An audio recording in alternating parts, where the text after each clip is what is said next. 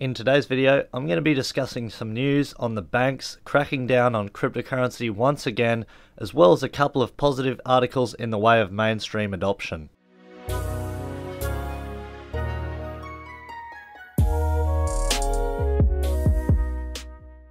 Hey guys, and welcome to today's video. So today's video, guys, is going to be a little bit of a news update on what's happening in the cryptocurrency space in terms of banks, regulations, and some mainstream adoption articles as well. Now, you guys may have remembered my video from a little while back. I believe I titled it, "Is Bitcoin Legal in Australia?" Now, in that video, I discussed a friend of mine that had their account frozen for purchasing cryptocurrency. I'm going to expand on that, talk about the big four banks in Australia, and basically what's happening now and where they stand on cryptocurrencies. So we'll get right into it, guys. This is a fairly recent article here, only about 6 or 7 days ago, from the Commonwealth Bank, and essentially they've banned credit card payments of virtual currencies or cryptocurrencies. Now, as far as I know, debit card payments are still okay, but they have banned credit card payments completely, and they've basically said they've made this decision because virtual currencies like Bitcoin and others do not meet a minimum standard of regulation, reliability, and reputation when compared to your generic fiat currencies. So they give a pretty good rundown on everything there. Personally, I don't really have a big problem with this one due to the fact that realistically you probably shouldn't be buying cryptocurrencies with a credit card anyway, because that could be seen as pretty much taking a loan out to buy cryptocurrency, which, as we all know, is a volatile and speculative investment which can either produce good gains or bad losses as well. So you should never take out a loan or do anything like that just to purchase a form of cryptocurrency. Anyhow, it is good to see that debit cards are still available there and payments can still be made, but that is something to look out for, guys, and as long as they keep debit card purchases open, that will be good to see. There's a few things that banks I've noticed lately are doing as well, which may be subtle changes linked to basically scaring away people from cryptocurrency or trying to stop people from going down that route. I see these sort of ads on every single night on television, and I'm seeing them circle the internet as well quite frequently. So banks are basically trying to work on their own technology, increasing payments, dropping fees, all that sort of thing. And personally, to me, that is just straight up combating the effects of cryptocurrency. Now, a lot of people might just see this as a technology advancement, but in my opinion, the banks are scared of cryptocurrency and they know that the time is only inevitable until the crypto takeover. So Commonwealth has recently brought out this Pay ID, which allows faster payments between participating banks using your Pay ID.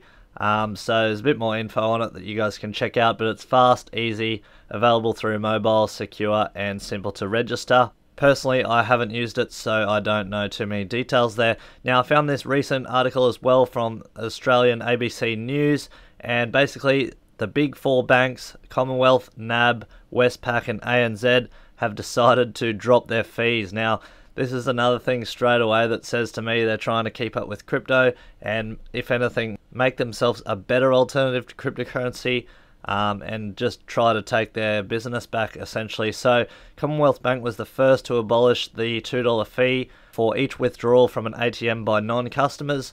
Westpac quickly followed suit, emphasising the benefits afforded to those in regional and rural Australia.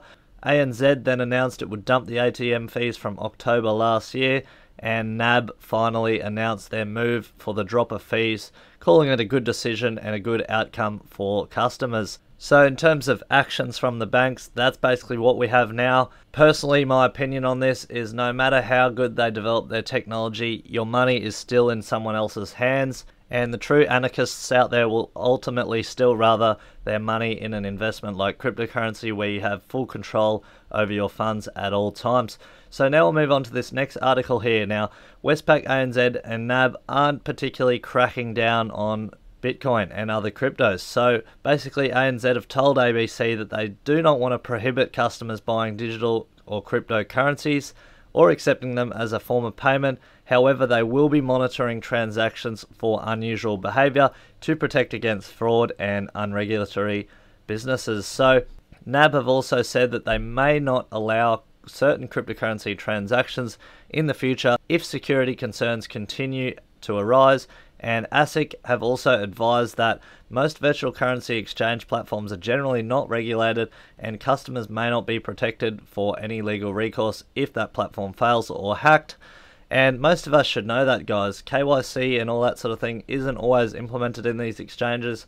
Holding your money on any exchange is a risk, and it's always good to have your money and have your funds stored in a wallet whenever you can do so. In terms of Westpac and CBA, Westpac have basically said that they've currently got no restrictions on credit card to purchase cryptocurrency. However, they wouldn't comment on the bank's future plans for a potential ban. Commonwealth Bank were contacted but have not yet responded, and obviously that first article that I put out there, the banning of the virtual currency purchases via credit card, basically follows that up.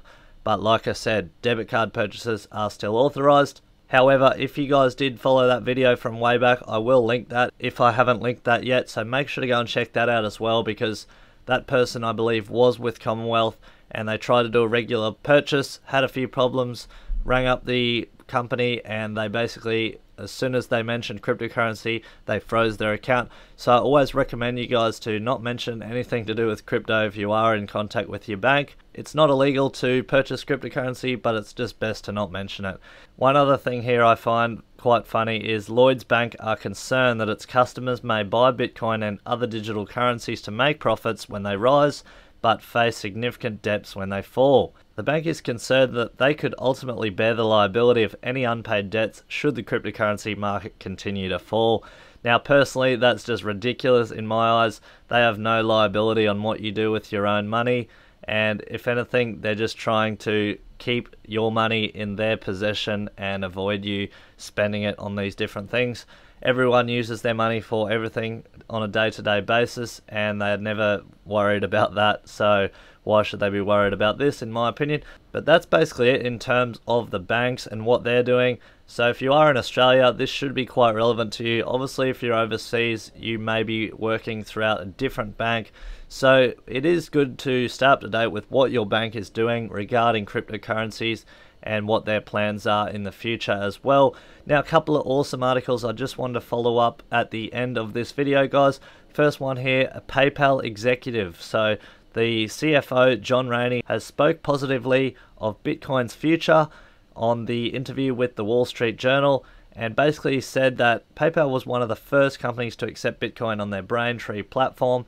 But given the volatility of Bitcoin right now, it's not a reliable currency for stable transactions on a day-to-day basis. And in response to the question of will cryptocurrencies ever be a popular form of payments, Rainey suggests that the likelihood of this happening is very, very high. So the technology is there to merit it. However, he suspects that this would be years down the road before it is used on a daily basis. Coinbase, a cryptocurrency wallet and exchange platform, one of the largest exchanges in the world, as you guys probably already know, have added former PayPal executive David Marcus to its board of directors as well. So that's something to consider, guys. I would like to see PayPal and cryptocurrency exchanges like Coinbase start to work hand in hand, and that will help facilitate online payments in the future.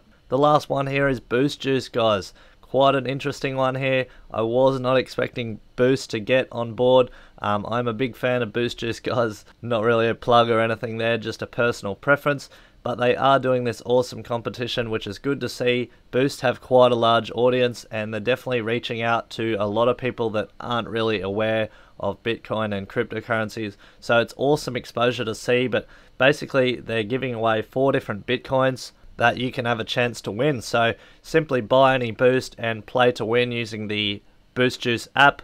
And essentially, I think what you have to do is guess the value of the coin, and the closest person to guess has the chance to win a Bitcoin. So that's basically it, guys, in terms of this video. I hope this little news update has helped you guys.